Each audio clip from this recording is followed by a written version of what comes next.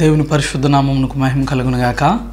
ప్రభునందు నా ప్రియ సహోదరులకు సహోదరులందరికీ మన ప్రభువు మన రక్షకుడు మనందరి కొరకు రెండవసారి పరలోకం నుండి భూలోకానికి రానయ్యున్న నజరేయుడైన యేసు క్రీస్తు వారి పరిశుద్ధమైన నామం ముందు నా హృదయపూర్వకమైనటువంటి వందనాలు.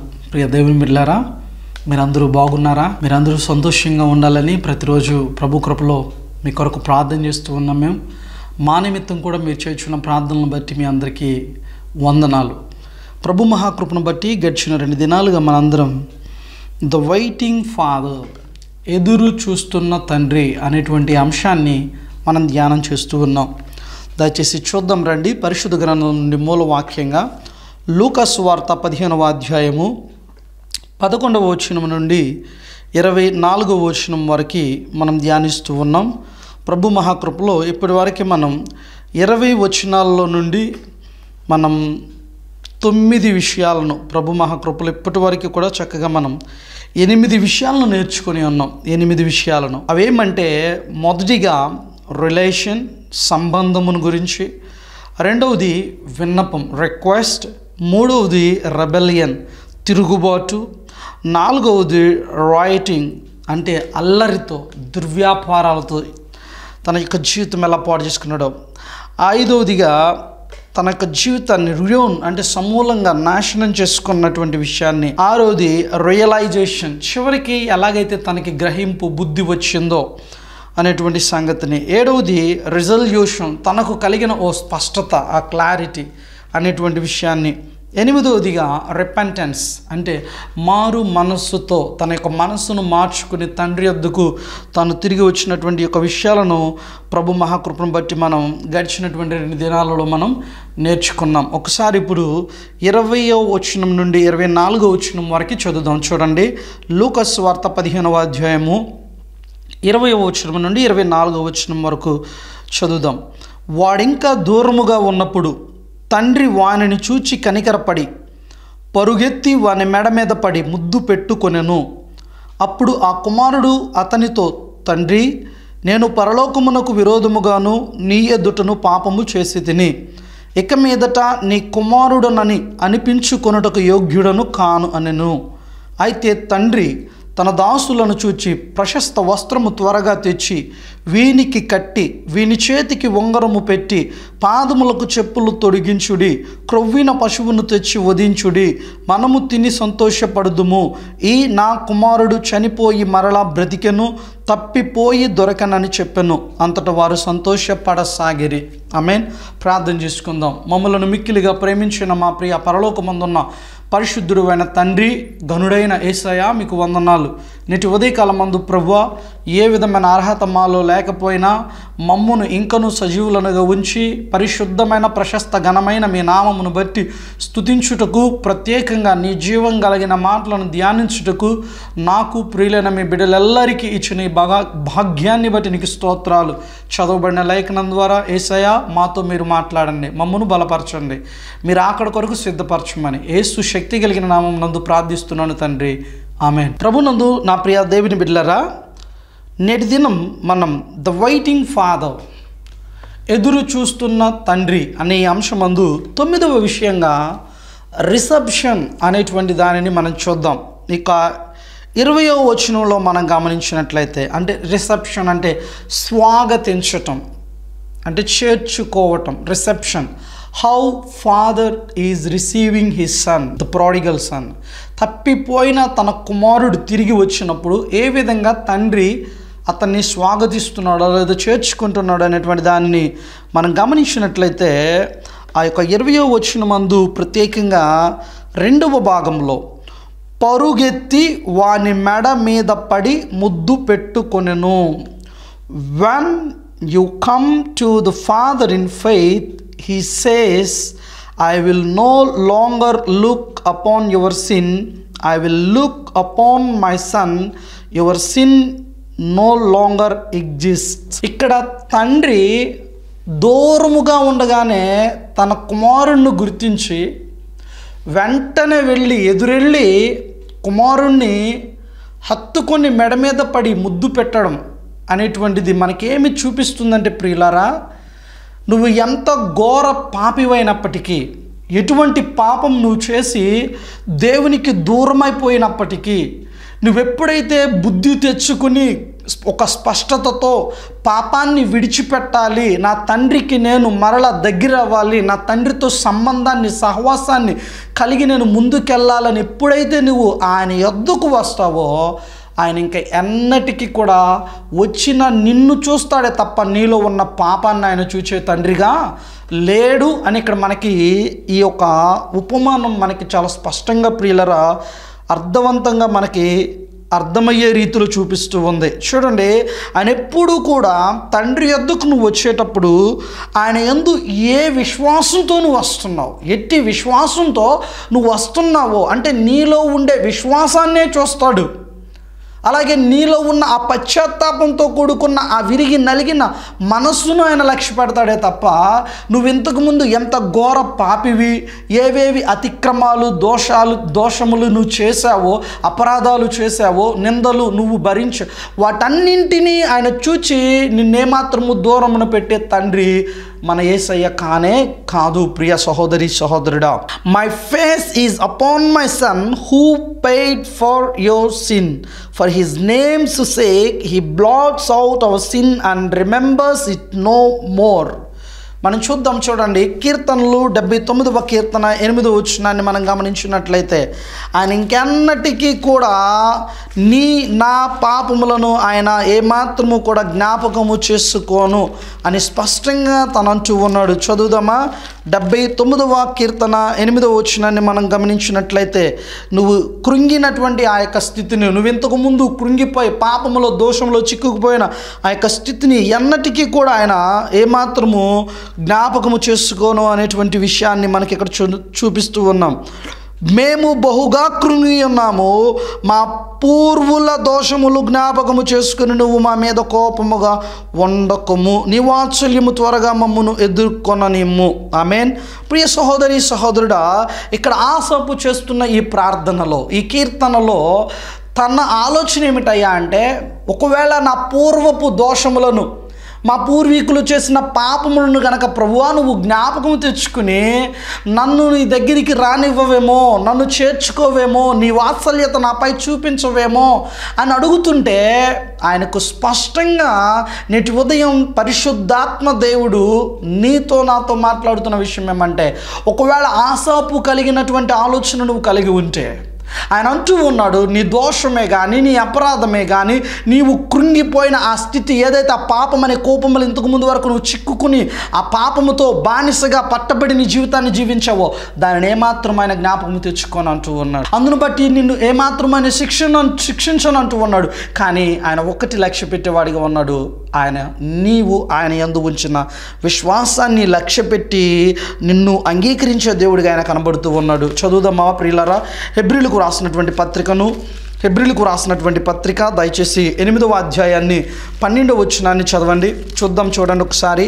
హెబ్రీలకు రాసిన పత్రిక 8వ అధ్యాయం 12వ వచనము, నేను వారి దోషముల విషయమై దయగలిగి వారి పాపములను ఇకను ఎన్నడను జ్ఞాపకము చేసుకొననని ప్రభువు సెలవిచ్చుచున్నాడు. ఆమేన్. దేవుని పరిశుద్ధ నామమునకు మహిమ కలుగునుగాక. ప్రభువునందు నా ప్రియ సహోదరి సహోదరుడా, చాలా స్పష్టంగా ప్రభువు అంటున్న మాట ఏమిటయ్యా అంటే, నేను నీ పాపములు ఇక ఎన్నటికీ కూడా నేను జ్ఞాపకము చేసుకోను.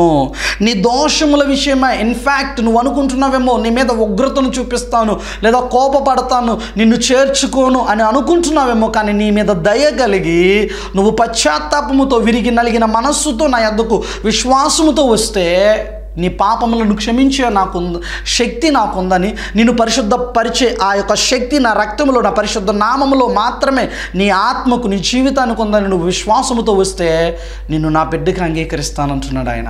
నా యొద్దకు వచ్చువాని నేను ఎంత మాత్రము త్రోసివేయను అంటున్నాడు ఆ ప్రభువు. నేటి ఉదయం ఈ వాక్యం వింటున్నా నా ప్రియ సహోదరి సహోదరుడా, ఆనాడు తండ్రి తన కుమారుణ్ణి చేర్చుకునే సమయమందు మనం గమనించినట్లయితే, ప్రభునందు నా ప్రియ దేవుని బిడ్డలారా, చూడండి ఒక్కసారి మనం ఆలోచన చేద్దాం. హెబ్రీలకు రాసిన పత్రిక 10వ అధ్యాయము 16వ వచనము అలాగే 17వ వచనాన్ని మనం చదువుదాం. హెబ్రీలకు రాసిన పత్రిక 10వ అధ్యాయము 16, 17 వచనాలను ఎలాగనగా ఆ దినములైన తరువాత నేను వారితో చేయబోవు నిబంధన ఇదే, నా ధర్మ విధులను వారి హృదయమునందుంచి వారి మనస్సు మీద వాటిని వ్రాయుదును అని చెప్పిన తరువాత వారి పాపములను వారి అతిక్రమములను ఇకను ఎన్నటికి జ్ఞాపకము చేసుకొనను అని ప్రభువు చెప్పుచున్నాడు.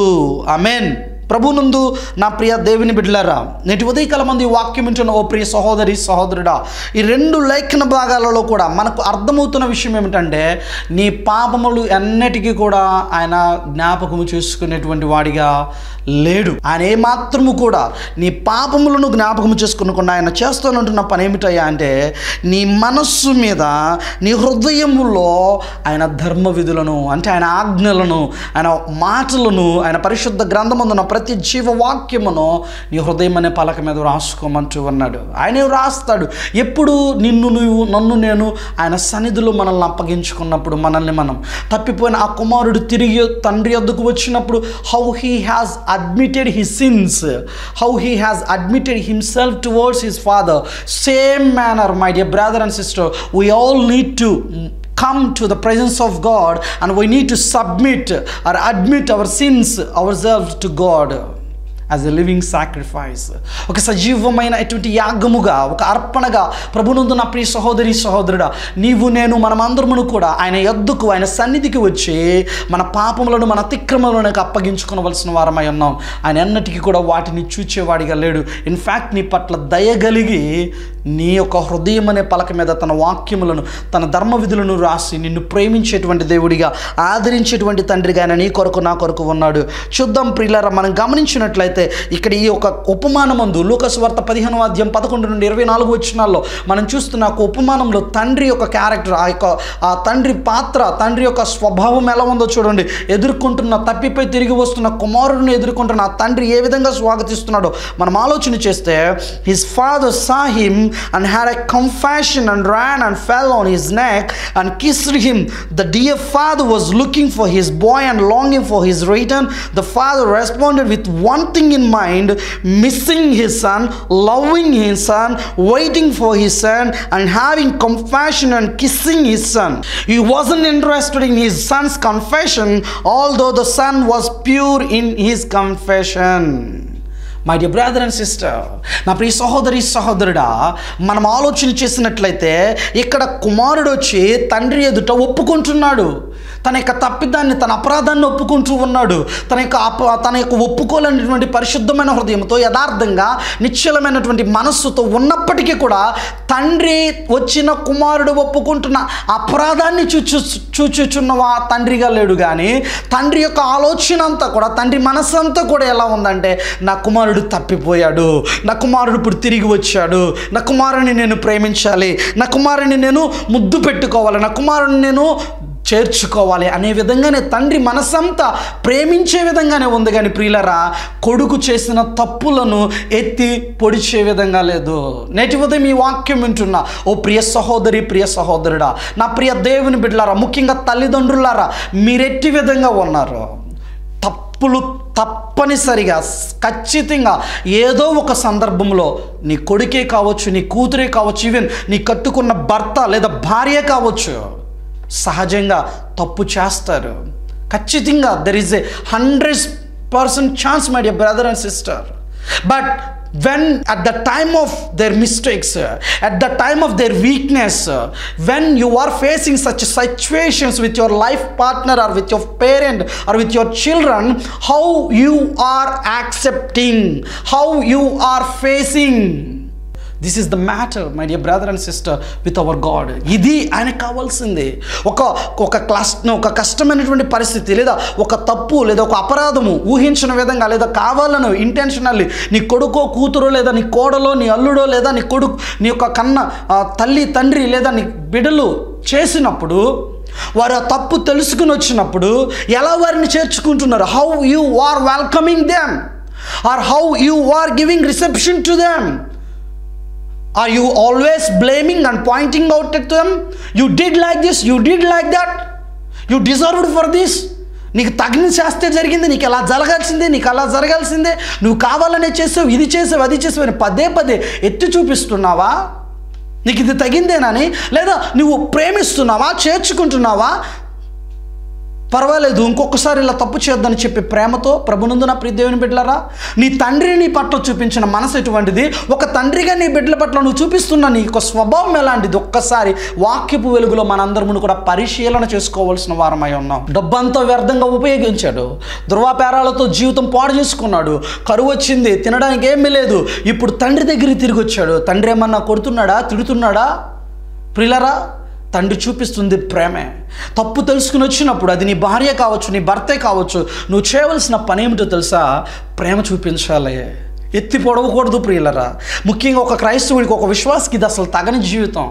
నా యేసు క్రీస్తు మన తండ్రి, పరిశుద్ధుడైన తండ్రి, మనం ఘోర పాపులమైనప్పటికీ కూడా ఆయన పదే పదే ఆయన గాయాలను రేపుతున్నప్పటికీ కూడా ఆయన నిన్ను ఇంకా సజీవుడిగా ఉంచాడు, నన్ను ఇంకా బ్రతికించి ఉంచాడు.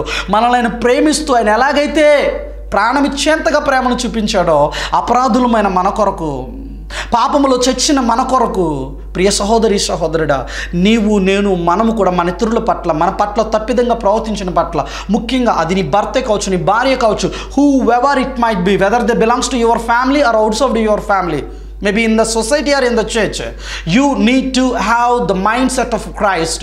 You need to have the mindset of your father, how he has received or welcomed his son, prodigal son.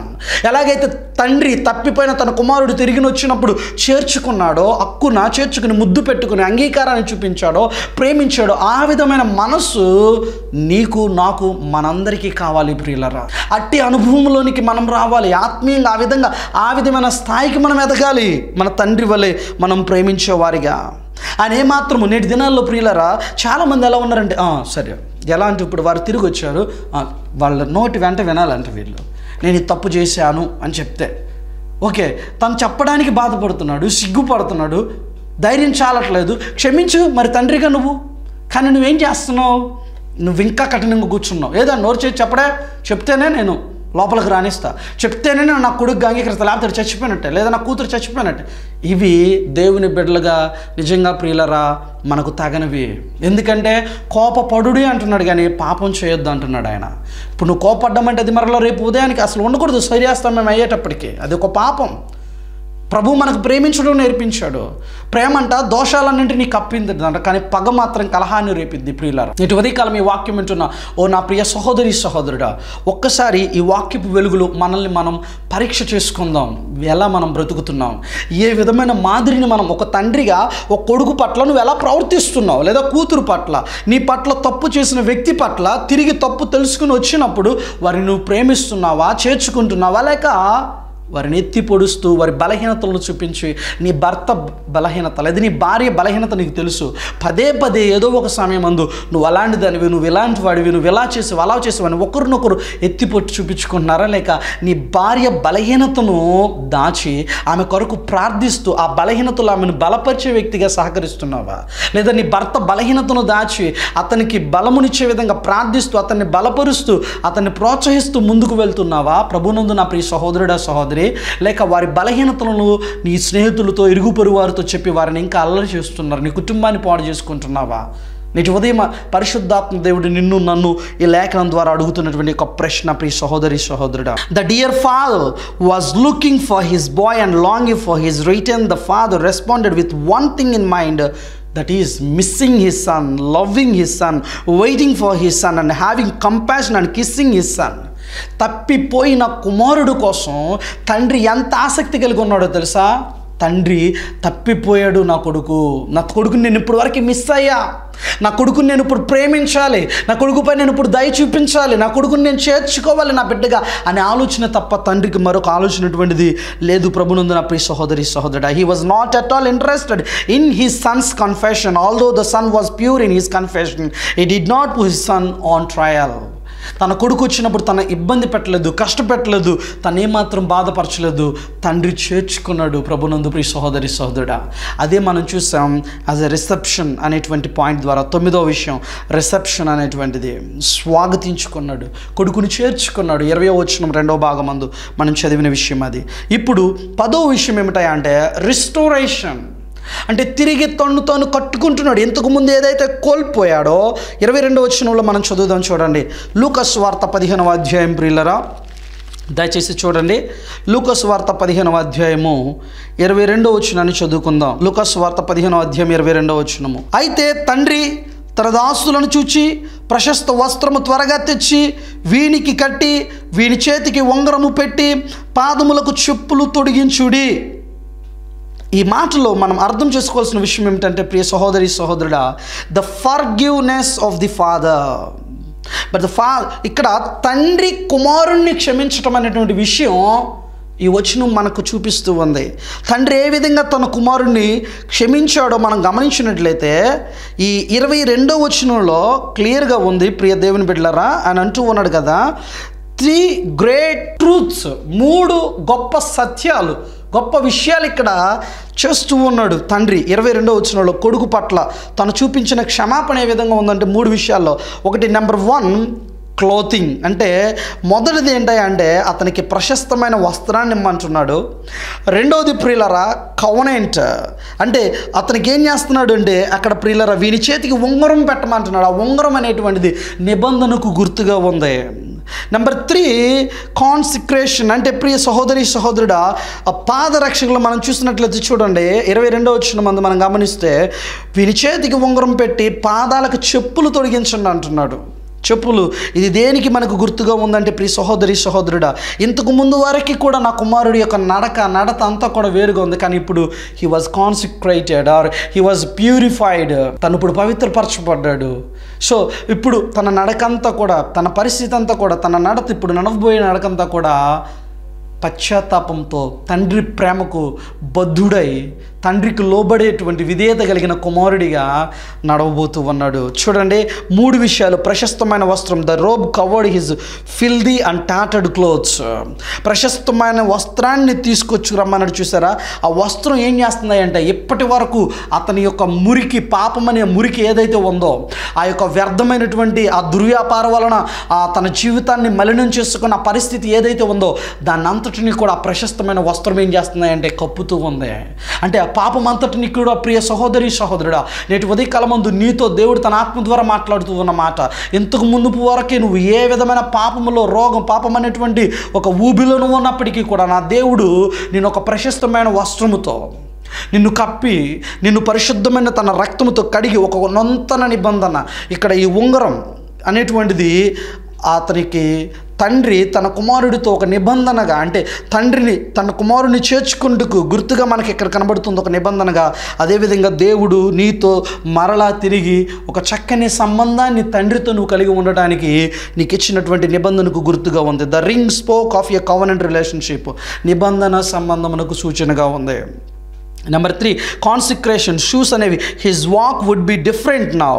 He was not sent to the servants' quarters but was restored to the position that he had when he left. The Father ever ready to welcome back into fellowship those who will come home.